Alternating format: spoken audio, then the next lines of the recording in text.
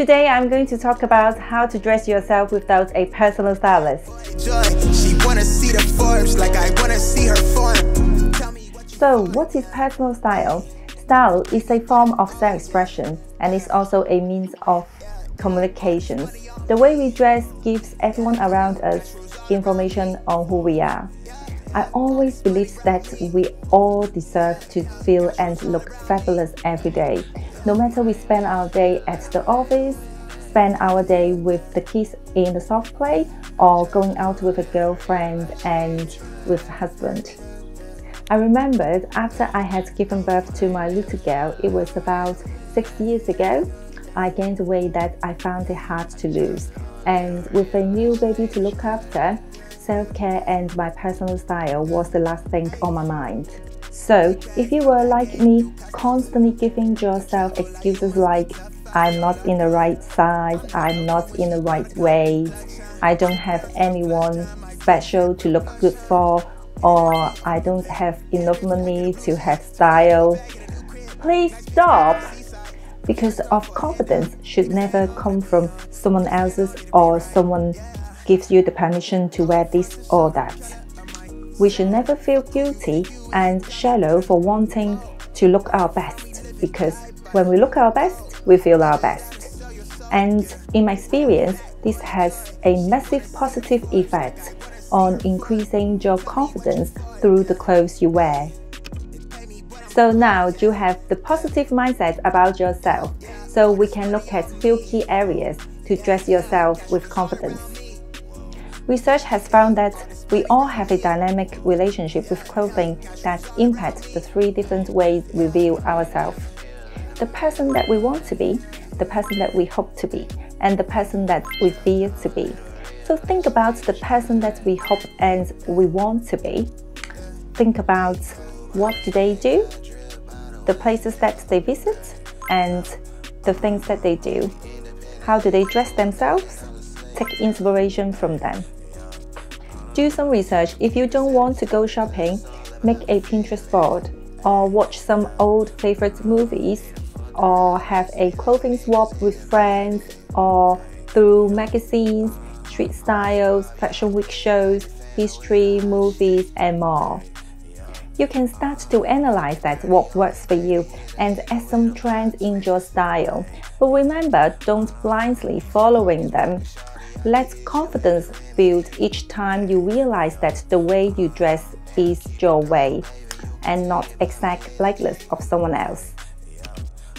When you are putting an outfit together, comfort should be the first thing to consider, because your outfit is the first thing others see when they see you. So you should feel comfortable in the way you present yourself to the world. However, style that's natural to you may not always be conventional. For example, you may be talented or qualified, but sweatpants or casual wear at a job interview probably won't communicate your ambitions to your potential boss. Or it won't look good if you keep pulling your skirts in the playground playing with your kids. Therefore, make sure to keep your lifestyle in mind when defining your style, because you want to create a wardrobe that reflects reality too. Knowing your body shape is another key factor to dressing with confidence. It looks good on the mannequins, it doesn't mean that it looks good on you. Style is not limited to certain shape or sizes. Accept parts of your body you don't like and don't let them hold back to your style development. If you wanted to know more about what to wear in your body shape, you can check out my other videos here and there. Your body shapes and proportions determine the clothes that are going to suit you the best. It helps you choose clothes that are going to suit you and makes you look more balanced and give you the shape that is more beautifully pleasing. For balancing body shapes, here are some ideas. If you have narrow shoulders like triangle shapes, you need to add some volumes of shoulders to balance out the shape. How to make dress will help. If you have a wide shoulders but a flat bottom, like an inverted triangle shape, you can wear a line skirt to make your shoulder look wider. If you have balanced shape with defined waist like hourglass shape, you got the ideal body shape. Sleeveless and off-the-shoulder styles work best for your shape, but to avoid high necklines and beware not to wear drop shoulder tops and turtleneck dress. If you have a balanced body with an undefined waist, like an oval shape, this type of body, the volume concentrates on the upper part. No waistline, flat bottom. You better not to have clothes that brings attention to your waist area and clothes that shows off your legs.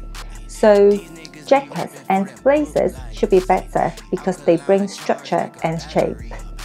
After you get comfortable with what look good on your body shape, consider what color look best with your appearance, depending on your hair color, skin tone, and the shade of your eyes color. Once you discover the right color for yourself, that will positively impact your entire look as well as your confidence. Here's a quick guide to help you master this wardrobe tip. If you had light skin tones such as ivory or porcelain, light colored eyes like blue or green, and fairer colored hair, soft blonde, golden grey or strawberry blonde like Kate Bosworth and Kat Blanchett. Then you can try out color like warm colors like cream, peach, golden yellow and light orange. Colors that are bright and light like lime green, lemon yellow, coral. If you generally have ash brown, ash blonde and golden blonde hair, beige or tan skin tones and grey green, grey blue or blue grey eyes, like Jennifer Aniston and Hilary Duff, you can try out color like light and cool colors. For an elegant look, go for sky blue, aqua, powder pink and light grey. For a relaxed and friendly look, choose pastels. Stay away from very dark colors close to your face.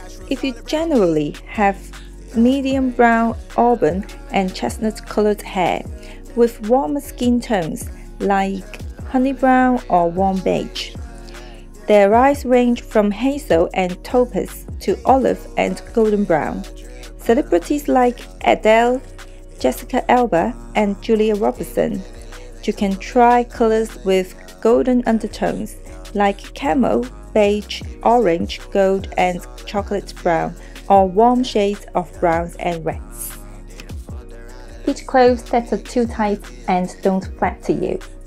A lot of people were thinking to hand on those clothes that fitted them in slimmer younger days, and hoping that one day they will fit in them clothes again. But the reality is they will put them away in the loft and forgotten all about them. Instead of having a sense of failure, why not having a wardrobe with a sense of joyful? And this is one of the easiest ways to dress for confidence. To wrap things up, this video consists some of the best ways to elevate your look and dress for confidence. You can repair or restyle the clothing pieces that you have now and add 1 or 2 new clothing pieces to give them some brand new energy. Hope this video helped and thank you so much for watching till the end. If you like this video, please give it a like. If you hadn't subscribed yet, please consider to subscribe and make sure not to miss my weekly video. Bye bye!